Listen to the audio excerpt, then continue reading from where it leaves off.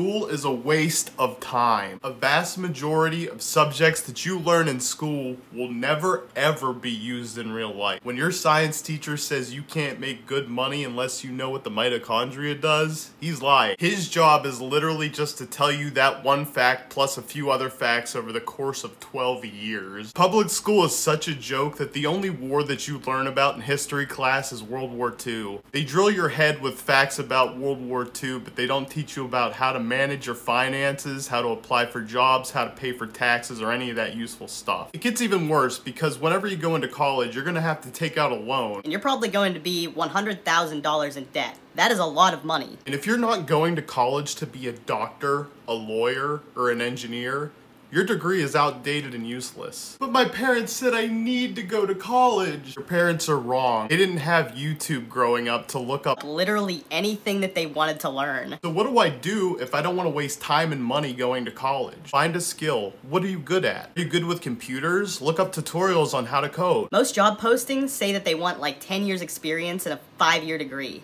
That's just to deter you from applying. That separates the people that are ambitious from the people that aren't. Apply anyway.